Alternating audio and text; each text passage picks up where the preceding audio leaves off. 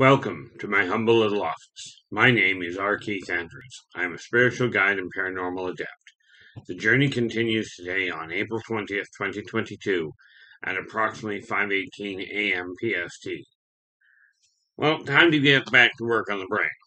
And I do mean the brain of your house, which by the way is also the brain of your home. Okay. Where that starts. Now, I returned to this world for one reason and one primary reason only, and that is to pass on a simple message to people that working together, we can make this a better world for virtually everybody. Okay, now the thing is, society is going down a very dark path right now, and it's done this before, multiple times. The most obvious of which would be the fall of the Roman Empire. Okay, we've had a lot of collapses. And I don't mean global extinctions. I'm not looking at global extinction right now. Technically, that's a possibility, but it's not the one I'm working on. Because let's face it, if we go with global extinction, we're all hooped. So, with that in mind, okay, I'm referring to how to shift society given it does not collapse. And I like the way it was put in one movie. That boils it down to we're still breathing, therefore continue working as though the world intends to continue breathing. Well, the world does. Okay, even if society collapses, the world is going to be here for a while. A friend of mine estimated, based on his studies, that this planet will likely survive for the next 5 billion years or so. Well, if that's the case, we really, as individuals, don't have a lot to worry about. However, I'd just as soon not be and be one of the people involved in destroying the planet. Okay, in destroying civilization itself. So here's what we do. If you've watched the last number of videos, speaking of which, if you like the video, give us a thumbs up. Okay, that would be really appreciated. But also, do subscribe to the channel. There's a lot of information. We've got a lot of work to do, and I cannot do it on my own. Okay, this is going to involve each and every one of you. But the way to do it is to start essentially as you would with the human body. You start with the cerebral cortex. That's you.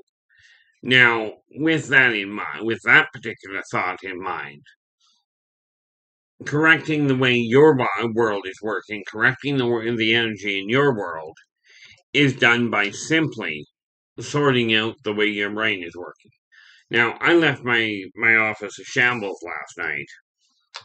Okay. And because I was working on figures, these are the guys that I paint. Okay, I just paint these guys for a hobby. So I ended up emptying them up. I was emptying them out.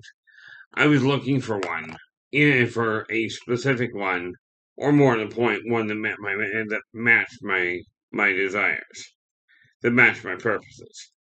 So what I'm doing right now is just sorting these out to get them put away. I'm sorting them out into whether they're male or female. All of these figures will eventually get painted. Okay, but before I can do that, I've got to get the office back in order. Now, the reality is when you're looking at changing the direction your life is going in, understand the path it takes. The starting point is way up here in what most people call the soul, but if you prefer, we can take it down a notch and start it here in the brain. Now, the actual path is it starts way up here in the soul, in the etheric plane, outside the human body. But one of the first places people recognize the thought showing up is right here in the brain. So we can start there for the sake of argument. Okay. Now, from there, it goes from here to the heart.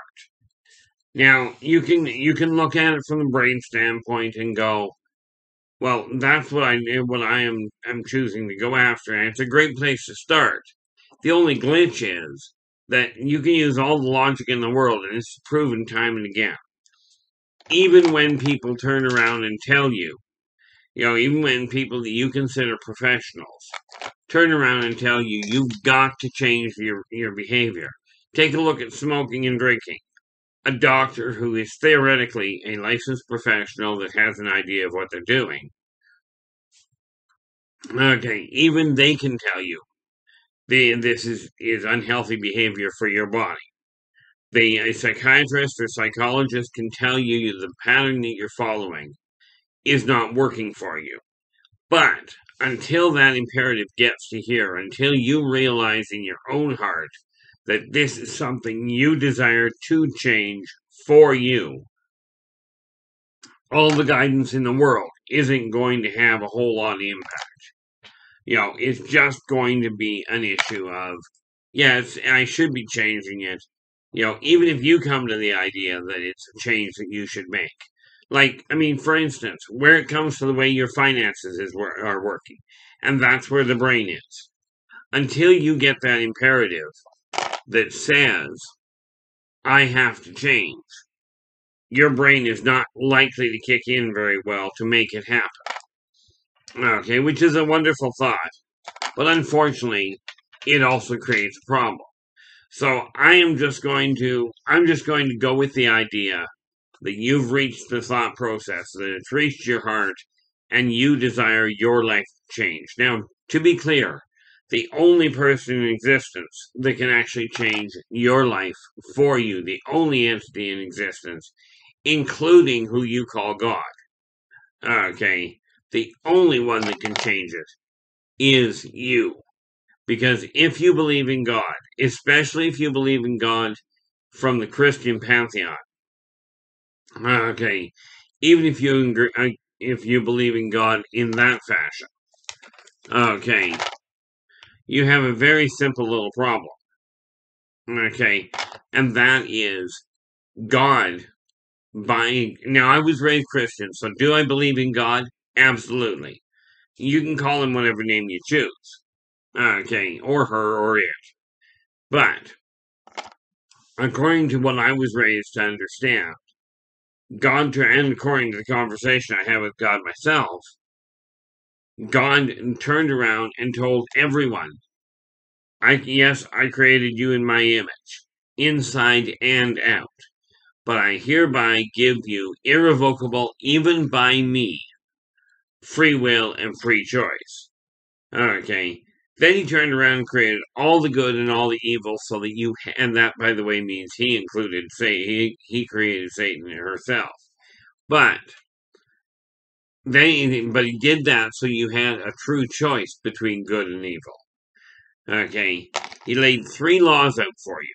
Only 3, not this 10 that they tell you about. The original tablets had 3 laws. Okay, be true to yourself first. Do unto others as you desire them to do unto you. Energy out, energy in. Now, when he gave you that choice, that freedom, he gave it to you with the understanding you were the one that was going to do the work. Even he will not step in and do the work. He will inspire you. Okay, he will push you to your limits with encouragement.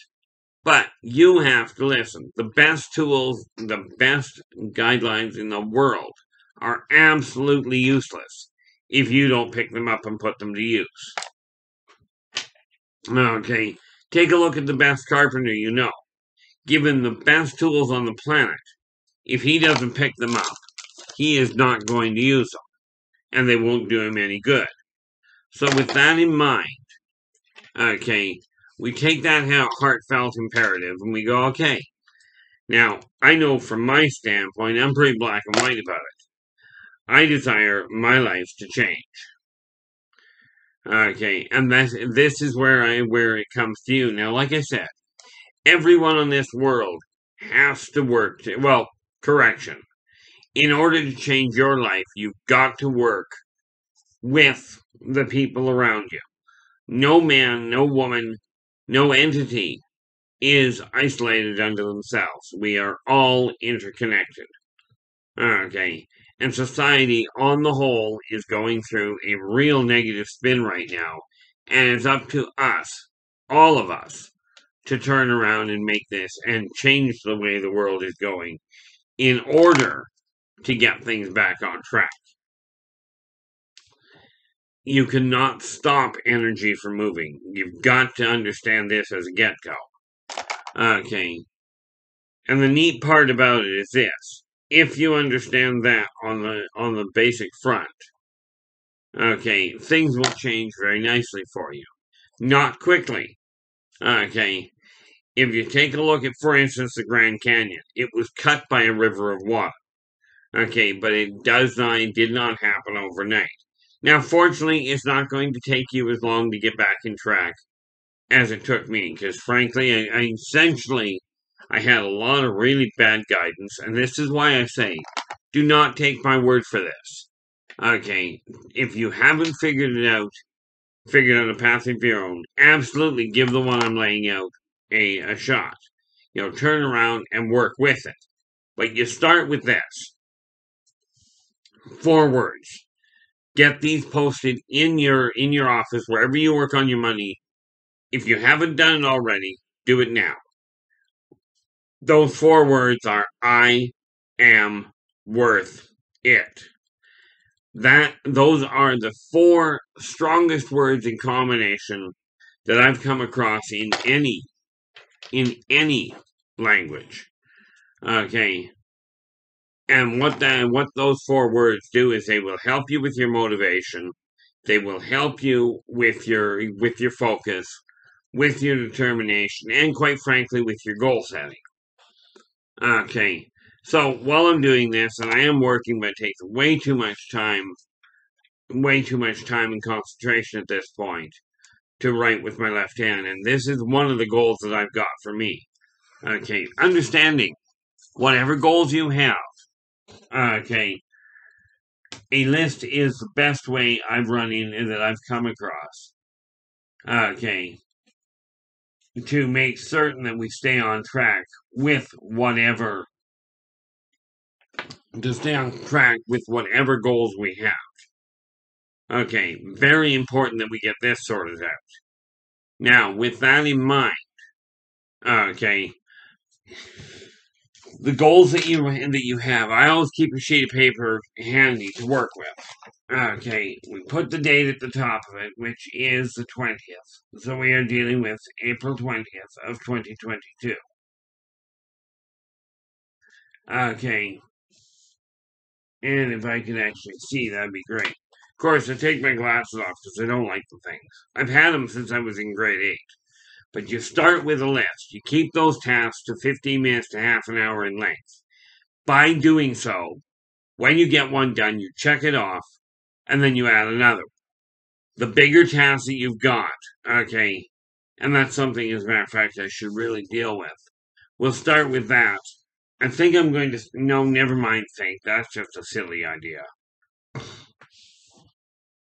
Starting tomorrow, this little book here, Believe in Yourself and Follow Your Dreams. Okay, I'm going to go through this book, okay, through some of that stuff, and I'm going to add more to it. But that book contains the backbone of the way to make changes in your life. And it's time to really get down to work. As a matter of fact, it's way past time to get down to work. Now, I've got a list of goals for what I'm doing on the live streams, which, by the way, the live streams are something else that was a bit of a brainchild. And I finally got to doing the live streams. I do them Saturday mornings on YouTube. Okay, from Saturday morning from 8 a.m. to 10 a.m. And on Sunday night from 8 p.m. to 10 p.m. I do that to cover both sides of the world. Okay. Now, you start with getting that straight, and those 4 words are the most important. Then, if you haven't done it already, this sign. I have legally acquired a minimum of $3,500 by April 30th, 2020, 23:59. Then, try that again. By April 30th, 2022, at 1 minute to midnight. Of course, that's what I get for reading this through the back and not staying focused. That sign, absolutely imperative for making sure you stay on top of where your finances are, of what you're making headway with. Now, do not get me wrong, I am not materialistic by any functional stretch. But remember how I mentioned I left a whole pile, and these are all figures that I'm going through to get straightened out, so I can get painting them properly and get them out of the way. Now I have well over 400 of these. So yeah, I've got my work cut out for me, and I really don't have to buy any for quite some time at this point. But I have a bad habit. It's what's called a hobby. Okay. So you take a look at those two signs. Keep them somewhere visible. Now, because I run a home-based business, okay, which is, you'll see back behind me here, and I'm not going to bother worrying about that. I always have trouble turning it around in my head. I have trouble keeping things running smoothly, okay, in a forward direction. But if you look over my, if you look over my shoulder here, over my left shoulder, okay, you'll see a sheet of paper on the wall. That is my business license. Okay. And the neat part about it is once you get the energy running right, you get those two signs sorted out. Get them written if you haven't already. Now, if you know how to track your finances, whether it's on paper or on a computer, either way, if you know how to do it, and I'm talking about tracking what you spend, I'm not talking about tracking or about making a budget. Because frankly, in my opinion, if you're making a budget, okay, you've got a definitive amount of money that comes in regularly. Okay. And if you've got a fair amount of money that comes in regularly, that's great. Like, for instance, if you've got a government check coming in, it'll be coming in at a set amount. Now, when you've got that kind of check, a government check, or in some cases, you've got a contract coming in, you can take that individual contract and you can budget that. You can say, okay, I've got X dollars coming in. Okay, at this time, and I'm going to separate, into these factions. Okay, now the neat part about it from my end is this. Okay, if you take a look at that, when the check comes in, and this is where we start. Okay, I probably should have started this right at the beginning because most of you haven't gotten this far. Okay, when you get into here, the first check, the next check that comes in, you take 1% off the top. That goes in your pocket for mad money. That's what you use for going out for coffee, for buying those little toys that you like to buy. Okay, for doing that kind of behavior. Mad money is money you don't bother tracking. You put it in your mad money box, and if you've got it there, you're ready to go. Okay, now if you don't know how to track this sort of thing, okay, then absolutely talk to somebody that does. Talk to somebody that has done it successfully. Whatever you desire to accomplish in life, talk to somebody that has done it successfully.